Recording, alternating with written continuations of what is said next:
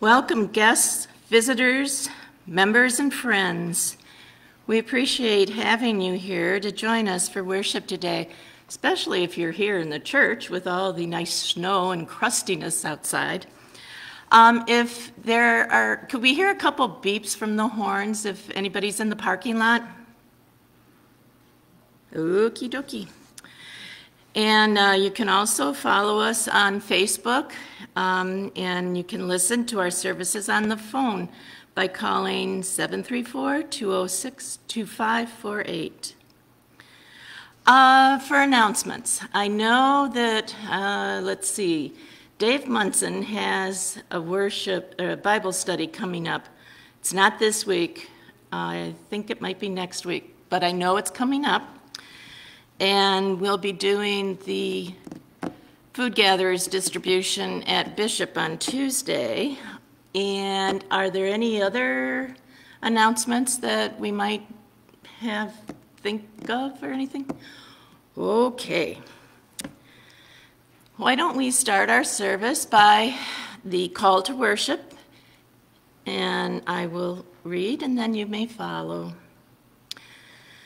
The Word became flesh and lived among us, and we have seen his glory, the true light that enlightens everyone. It's come into the world. Glory to God who has blessed us in Christ.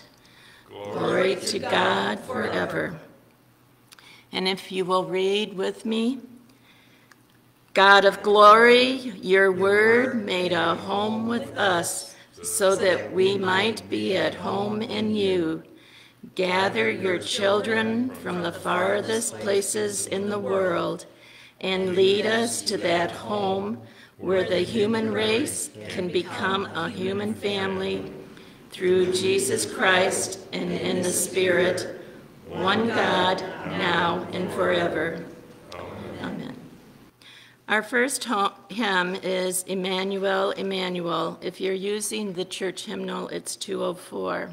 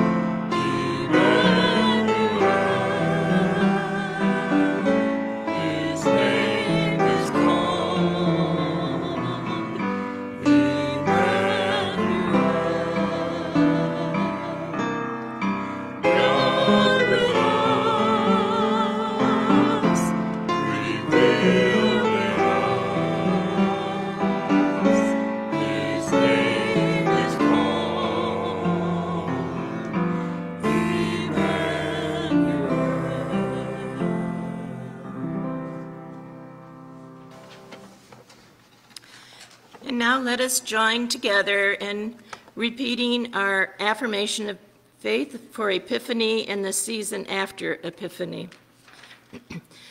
We believe in God, the creator of all things, the giver of life and breath. We believe in Jesus Christ, born Emmanuel, God with us, baptized and revealed, the most beloved Son of God. He sought to heal humanity by taking our brokenness upon himself, suffering for us, dying for us, and being raised from the dead for our sake and for the sake of all the world. We believe that he will come again. We believe in the Holy Spirit, continually pouring out, refreshing our lives, leading us into a new day, ever birthing the church, the body of Christ in the world. This Spirit is our sole companion and counselor of truth, reminding us of the gift of faith, the ever-presence of God, and the promise of eternal life. Thanks be to God. Amen. And shall we join together in the Lord's Prayer? Our Father, who art in heaven, hallowed be thy name. Thy kingdom come, thy will be done, on earth as it is in heaven. Give us this day our daily bread, and forgive us our trespasses, as we forgive those who trespass against us. And lead us not into temptation, but deliver us from evil.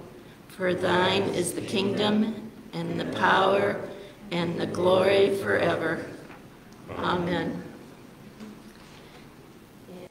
We are going to be enjoying some special music now from Tammy and Teresa. Thank you, Barb. And a man named Pietro Yon, spelled Y-O-N, Pietro Yon, was an Italian musician and organist who immigrated to the United States in the early 1900s. He served as the organist at several large Catholic cathedrals in New York City. Just over 100 years ago, in 1917, Pietro Yon wrote a new Christmas song, Gesù Bambino, or The Infant Jesus. He composed the words and the music for the verses, and then for the chorus, he used the pre-existing chorus from O Come All Ye Faithful, which had been written in the mid-1700s. Today, Gesù Bambino is sometimes presented in Italian, sometimes in English, but in any case, you'll probably recognize this beautiful tune.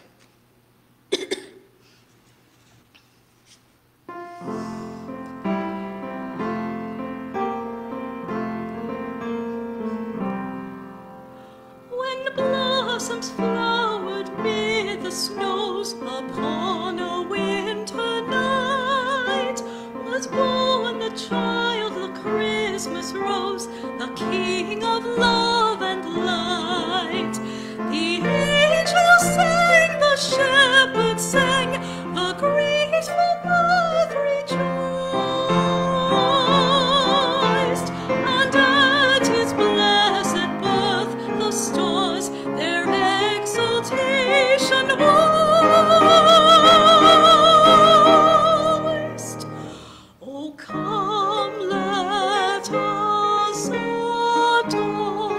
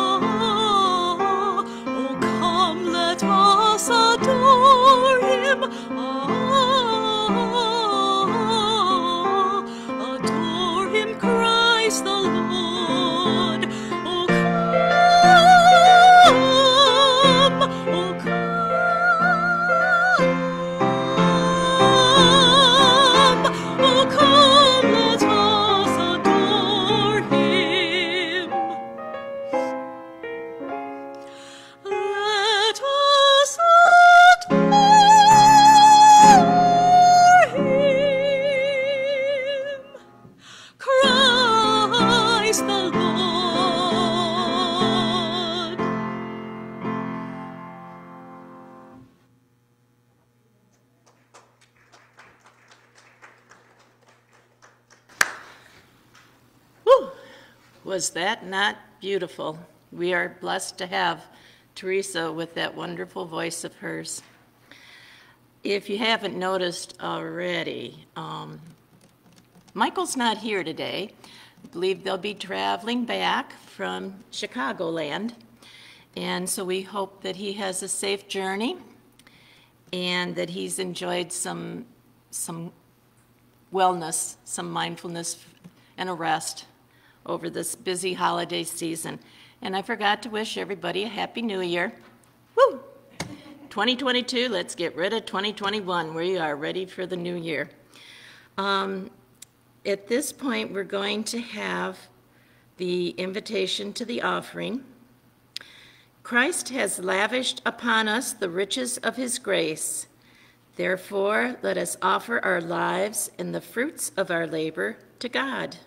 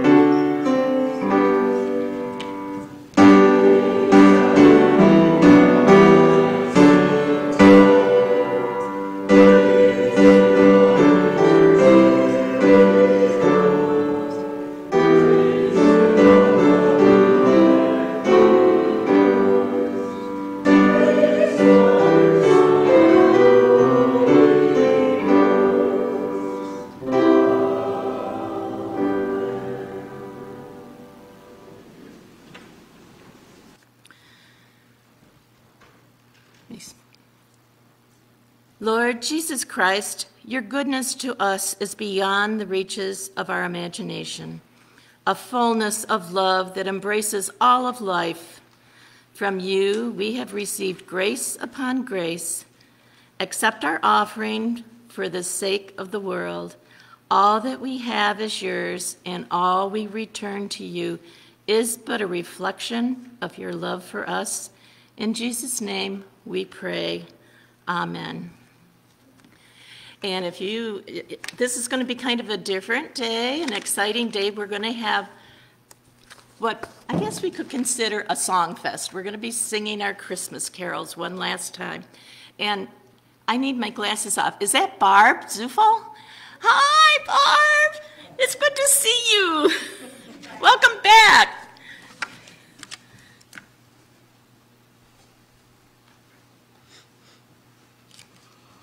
Good morning, church.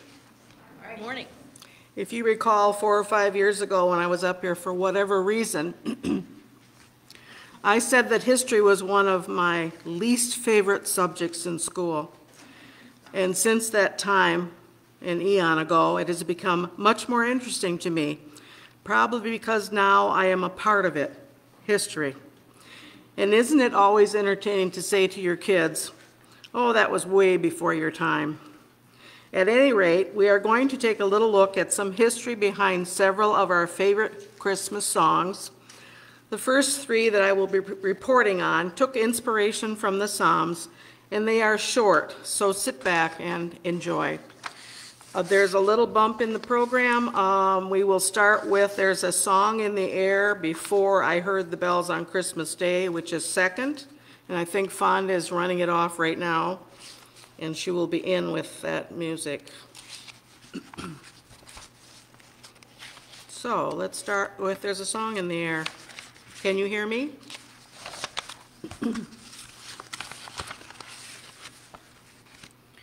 Takes inspiration from Psalms 149. Praise the Lord, sing to the Lord a new song, and his praise in the assembly of saints. There's a song in the air. For a long time, Josiah Gilbert Holland was known to his friends as a failure at just about everything he tried.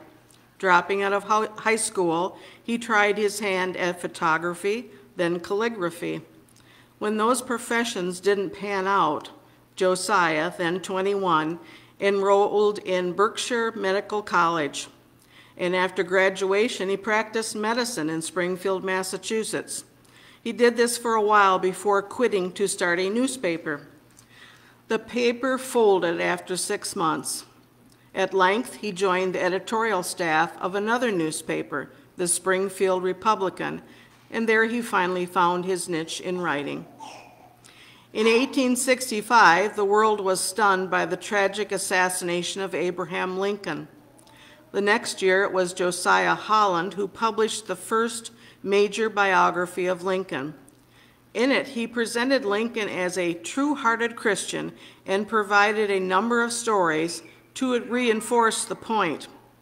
When Lincoln's free-thinking law partner, William Herndon, read the book, he refuted it. Lincoln was an infidel, declared Herndon, and he died as an unbeliever. To this day, historians argue about Lincoln's religious faith or lack of it, but the notoriety put Josiah Holland on the literary map of his day. In 1870, he became a founder and the senior editor of Scribner's Magazine. He continued publishing books and was quite prolific. In 1872, he published The Marble Prophecy and Other Poems. In it were 4 stanzas of There's a Song in the Air. It was an unusual poem in that the first 4 lines of each stanza contained 6 syllables each, but the 5th and 6th lines were twice as long. If you've ever tried to write poetry, you know what a nightmare it can be if you have no talent in that area at all. 2 years later, it was set to music in a collection of Sunday school songs, but didn't achieve widespread popularity. Several years after Josiah's death in 1881, a Latin professor named Carl Pomeroy Harrington read There's a Song in the Air. Harrington was an amateur musician who had begun writing melodies as a youngster on the small organ in his childhood home. Harrington later inherited that old Este organ and moved it to his vacation cottage in North Woodstock, New Hampshire. While spending the summer there in 1904, he sat down at the old instrument, pumping the bellows with the foot pedals, and hammered out the lovely melodic tune to which There's a Song in the Air is now widely sung.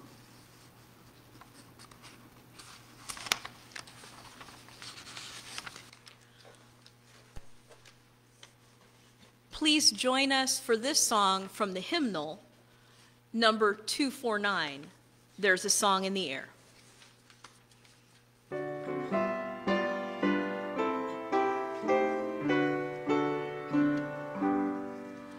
There's a song in the air, there's a star in the sky.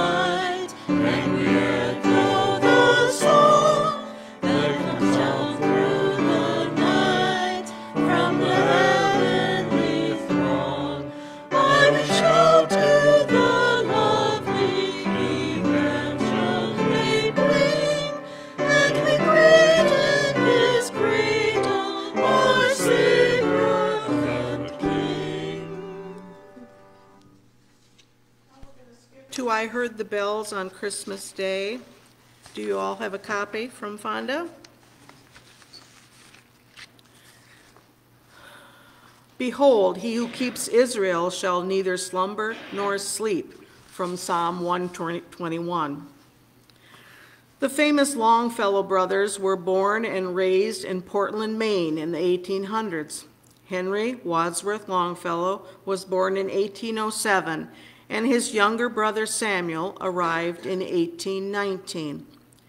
Henry became a Harvard professor of literature and one of America's greatest writers, and Samuel became a Unitarian minister and hymnist.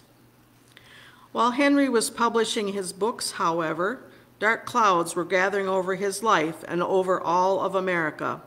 In 1861, his wife tragically died when her dress caught fire in their home in Cambridge, Mass. That same year, the Civil War broke out, tearing the nation apart. 2 years later, during the fiercest days of conflict, Henry's son, Charlie, 17, ran away from home and hopped aboard a train to join President Lincoln's army. Charlie proved a brave and popular soldier. He saw action at the Battle of Chancellorsville in 1863, but in early June, he contracted typhoid fever and malaria and was sent home to recover. He missed the Battle of Gettysburg, but by August, Charlie was well enough to return to the field. On November 27th, during the Battle of New Hope Church in Virginia, he was shot through the left shoulder. The bullet nicked his spine and came close to paralyzing him. He was carried into the church and later taken to Washington to recuperate. Receiving the news on December 1st, 1863, Henry left immediately for Washington. He found his son well enough to travel, and they headed back to Cambridge, arriving home on December 8th. For weeks, Henry sat by his son's bedside, slowly nursing his boy back to health. And on Christmas Day, December 25th, 1863, Henry gave vent to his feelings in this plaintive carol that can only be understood against the backdrop of war. 2 stanzas, now omitted from most hymnals, speak of the cannons thundering in the south and of hated tearing apart the hearthstones of a continent. The poet feels like dropping his head in despair, but then he hears the Christmas bells. Their triumphant pealing reminds him that God is not dead, nor doth he sleep. The Sunday school children of the Unitarian Church of the Disciples in Boston first sang this song during that year's Christmas celebration. How wonderful that such a song should emerge from the bloody clouds of the war between the states.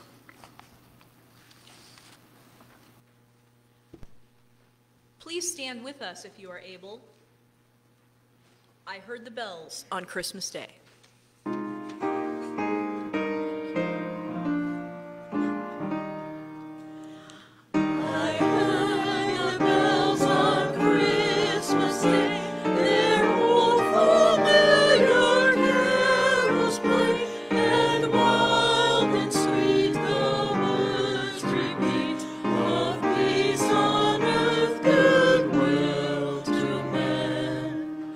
I thought, now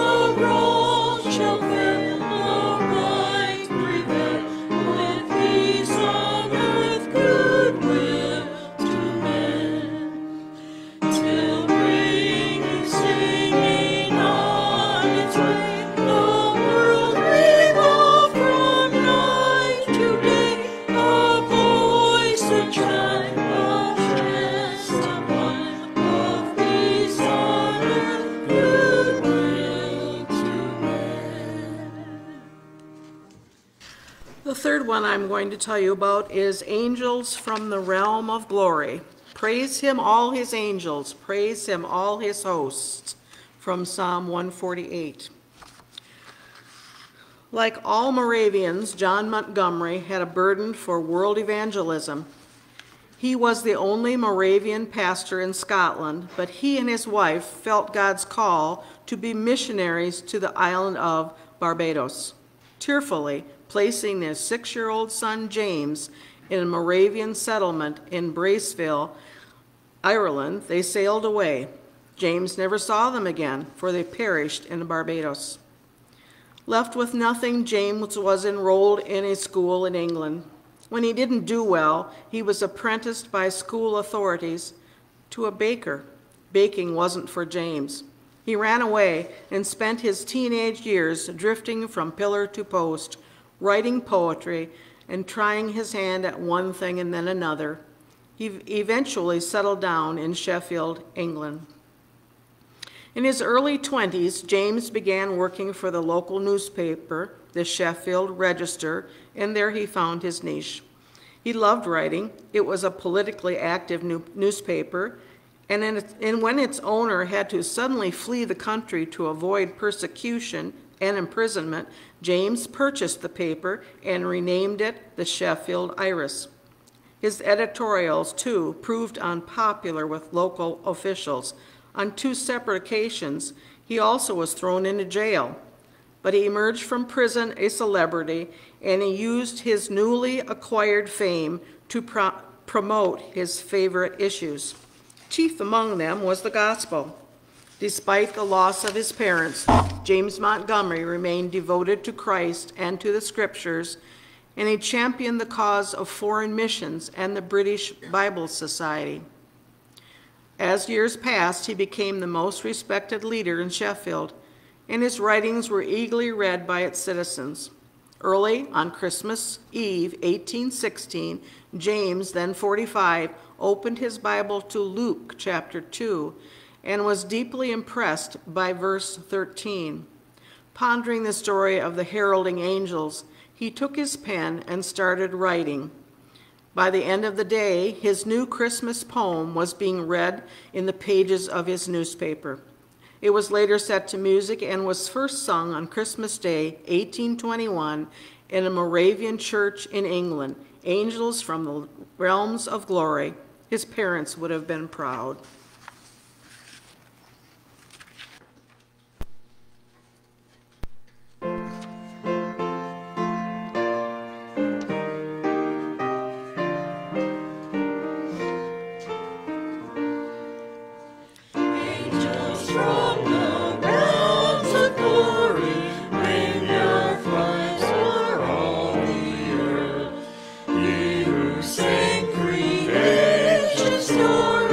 Now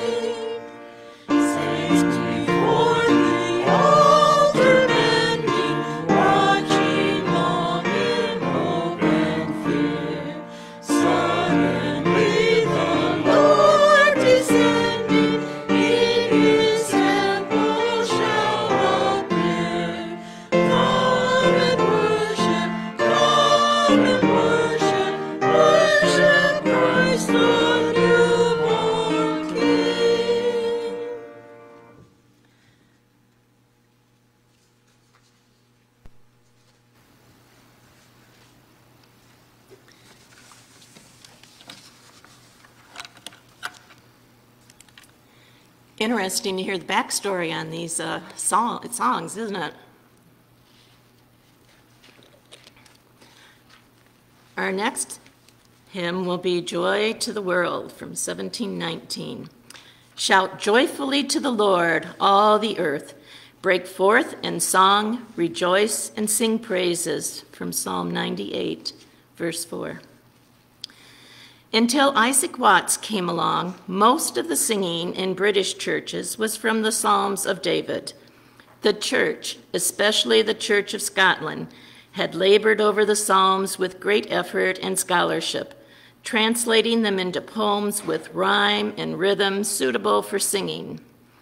As a young man in Southampton, Isaac had become dissatisfied with the quality of singing, and he keenly felt the limitations of being able to only sing these psalms. So he invented the English hymn. He did not, however, neglect the psalms. In 1719, he published a unique hymnal, one in which he had translated, interpreted, and paraphrased the Old Testament Psalms through the eyes of New Testament faith. He called it simply the Psalms of David, imitated in the language of the New Testament. Taking various psalms, he studied them from the perspective of Jesus and the New Testament, and then formed them into verses for singing. I have rather expressed myself as I may suppose David would have done if he lived in the days of Christianity, Watts explained. And by this means, perhaps, I have sometimes hit upon the true intent of the Spirit of God in those verses farther and clearer than David himself could ever discover. Watts' archenemy, Thomas Bradbury, was greatly critical of Watts' songs, which he called whims instead of hymns. He accused Watts of thinking he was King David. Watts replied in a letter, "You tell me that I rival it with David, whether he or I be the sweet psalmist of Israel. I abhor the thought, while yet, at the same time, I am fully persuaded that the Jewish psalm book was never designed to be the only psalter for the Christian church." Joy to the World is Isaac Watts' interpretation of Psalm 98, which says, "Shout joyfully to the Lord, all the earth," verse 4. As he read Psalm 98, Isaac pondered the real reason for shouting joyfully to the Lord. The Messiah has come to redeem us. The result, despite the now forgotten criticisms of men like Bradbury, has been a timeless carol that has brightened our Christmases for nearly 300 years.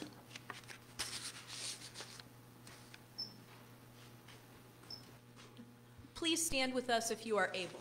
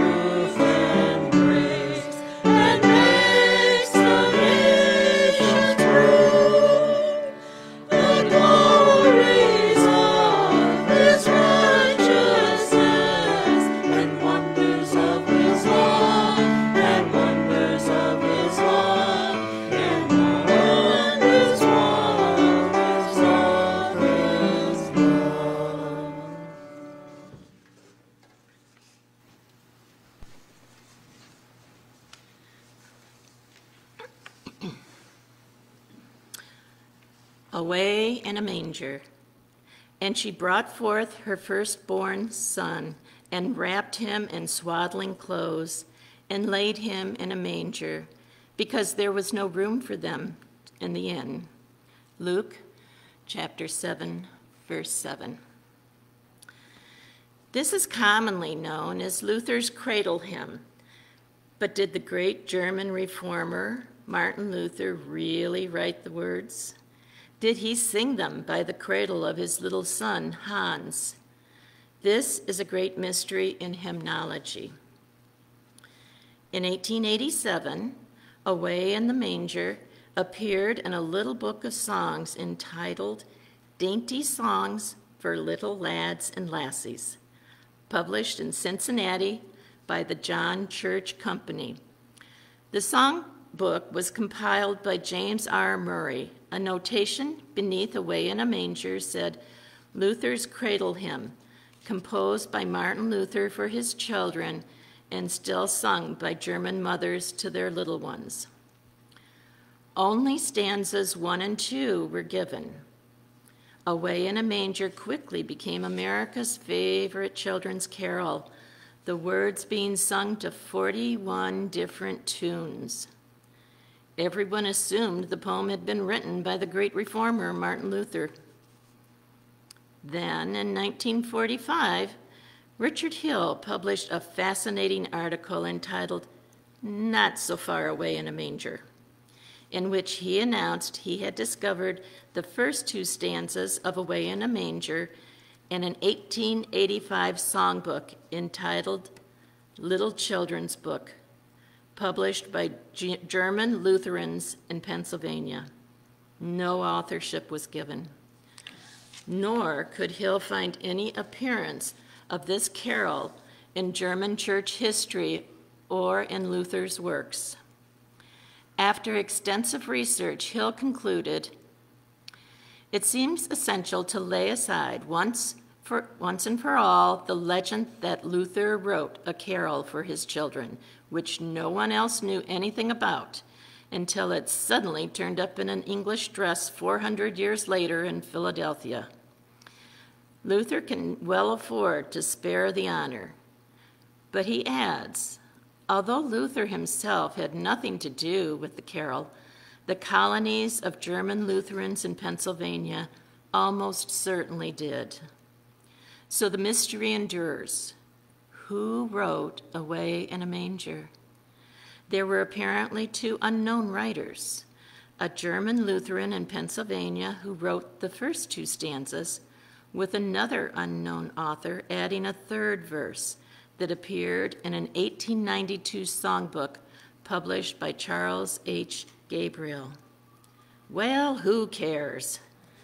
Certainly not the generations of children around the world who have come to love and know the little Jesus through this sweet carol, and who have gone to sleep praying, I love thee, Lord Jesus, look down from the sky, and stay by my cradle till morning is nigh.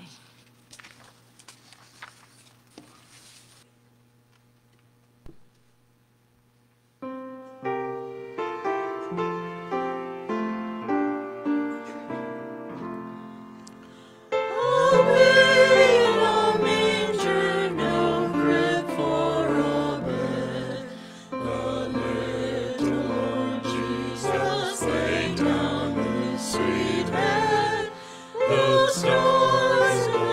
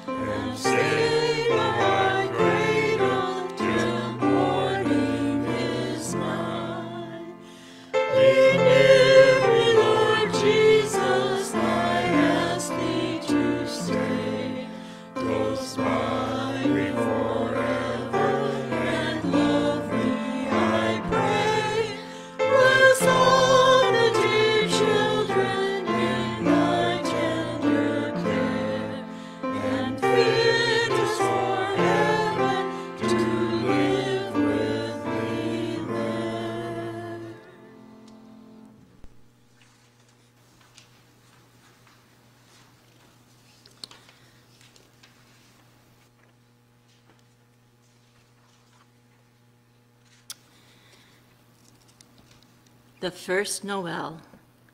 And there were shepherds living out in the fields nearby, keeping watch over their flocks at night.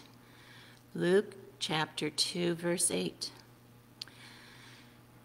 No other carol cast such a spell.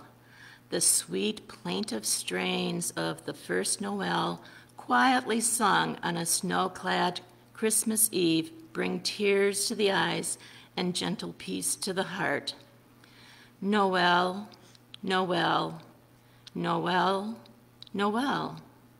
Born is the King of Israel. If only we knew who wrote it. It first appeared anonymously in some ancient Christmas carols published by Davis Gilbert in 1823, and the traditional music evidently came from an unknown source in the west of England. The poetry itself is plain. If we were to recite this rather lengthy piece, we'd get only a garbled sense of the Christmas story. There's no indication in Scripture, for example, that the shepherds saw the Magi's star, and the final verse of the original carol seems anticlimactic. But when combined with its wistful music, the words glow and our hearts are strangely warmed. The word Noel seems to be a French word with Latin roots, natalis, meaning birthday.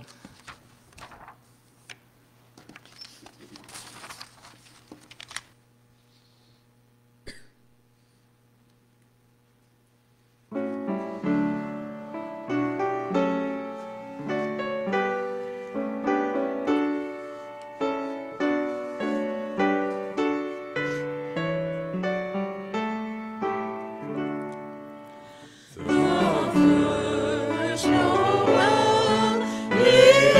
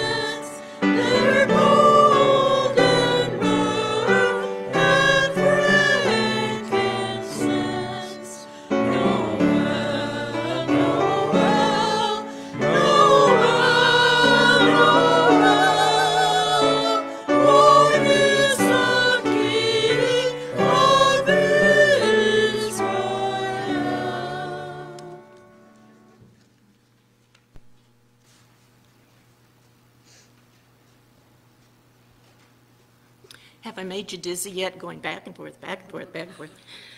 Okay. Hark the herald angels sing. Then the angel said to them, "Do not be afraid, for behold, I bring you good tidings of great joy, which will be to all people." Luke chapter 2, verse 10. Upon his conversion, Charles Wesley immediately began writing hymns, each one packed with doctrine, all of them exhibiting strength and sensitivity, both beauty and theological brawn. He wrote constantly, and even on horseback, his mind was flooded with new songs. He often stopped at houses along the road and ran in asking for pen and ink. He wrote more than 6,000 hymns during his life, and he didn't like people tinkering with the words.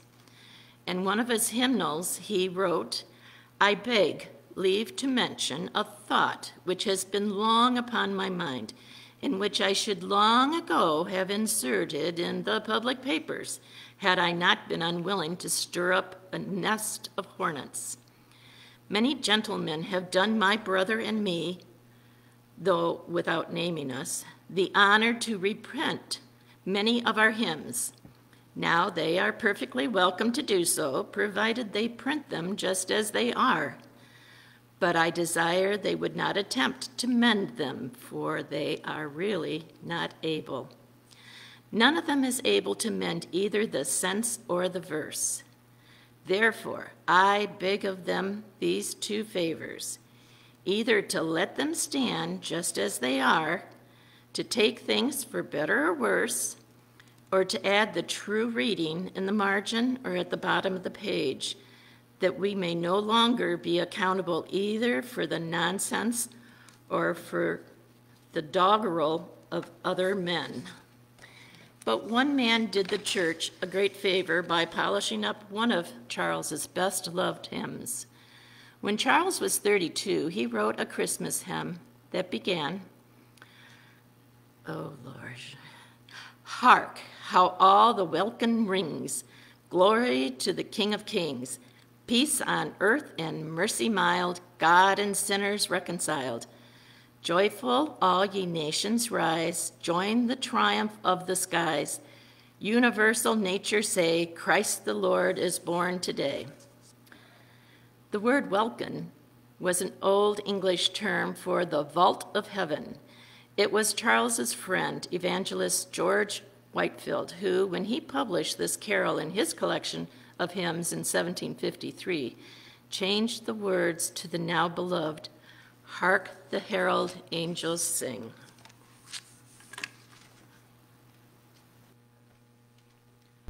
Please stand as you are able.